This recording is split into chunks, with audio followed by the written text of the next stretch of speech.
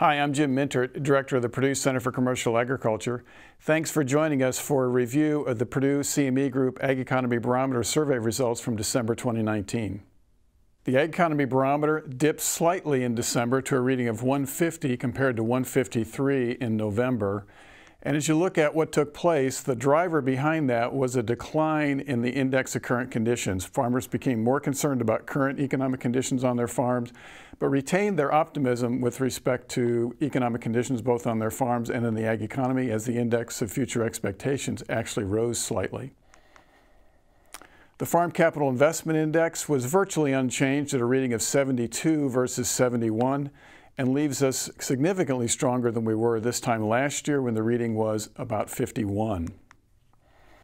Farmers in December were a little less optimistic about farmland price expectations than they were a month earlier.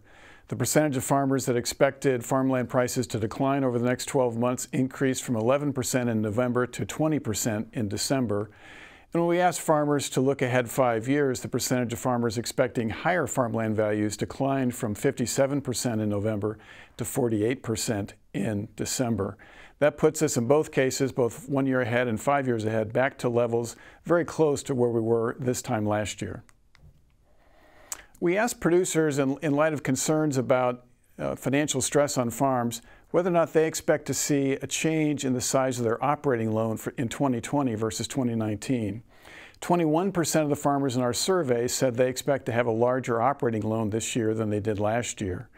We followed up with that group and asked them why they expected to have a larger operating loan, and 29% of them said that they expected to have a larger operating loan because they were carrying over unpaid operating debt from the prior year. If you work through the math on that, what that means is about 6% of the farms in our survey expect to carry over unpaid operating debt from 2019 into 2020, and that is a sign that those farms are suffering significant financial stress. We continue to ask farmers about their perspective with respect to the trade dispute with China.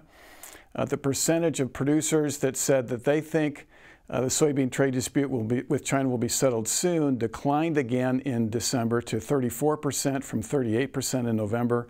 And of course, that's a dramatic decline compared to where we were last summer when it reached a peak of about 78 to 80%. We followed up and said, do you think the trade dispute with China will ultimately be resolved in a way that benefits U.S. agriculture? That percentage did decline from the prior month. In November, 80% expected a favorable outcome. 72% said they expected a favorable outcome in December. If you average those responses going back to the first time we asked that question in March, the average percentage responding yes to that question has been about 73%. That wraps up our discussion of this month's Ag Economy Barometer survey. Our next Ag Economy Barometer survey will be released on February 4th, 2020. And we do have a webinar coming up on January 16th focused on Farm Bill 2020 decision making. On behalf of the Purdue Center for Commercial Agriculture, I'm Jim Mintert. Thanks for joining us.